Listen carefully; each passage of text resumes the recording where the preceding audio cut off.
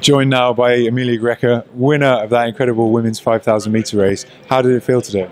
Amazing. I think to step up as a junior to senior is a big deal, and especially running against athletes like Jo, who are amazing and like an inspiration to all of us. It was crazy kind of been running with her and having a sprint finish with her as well. So. And you mentioned the step up from the juniors, obviously European junior champion last year, heading towards the European seniors this year. Do you think you can replicate that kind of success? I'd really love to. I think I definitely want to go there for the experience, but I want to go there and compete at the same time. So I'm not going to go there and say I'm young and I'm turning into senior, so I don't need to take it seriously. I'm going to go there and compete and try and mix it up and definitely try and get on the podium.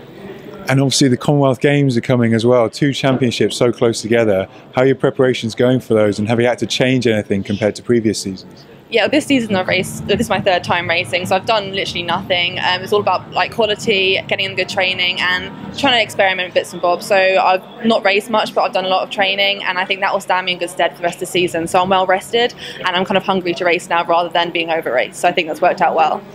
And you and Jo, that battle, did you think you had the strength to come through at the end? Obviously it went right down to the wire, and the last 300 metres in particular just seemed brutal.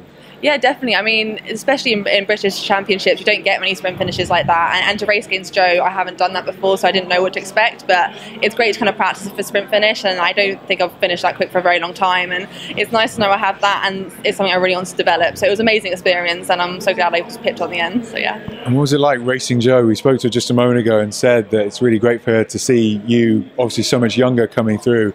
Was she someone that you looked up to, you know, as you were progressing through the ranks? Yeah, definitely. I raced here 2 years ago, and Jo won the race, and I came 4th. And it's amazing to see her still compete.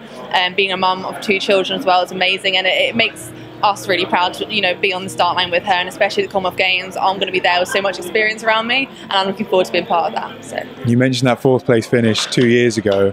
It must feel quite nice to come and bear that this year. Yeah, definitely. I remember 2 years ago, that was definitely an experience. And coming into this, although I was a junior, being a senior now, I definitely wanted to be a competitor rather than get the experience. So that was the main aim, and it paid off. So yeah. Well, best of luck for the rest of the season, and congratulations for today. Thank you.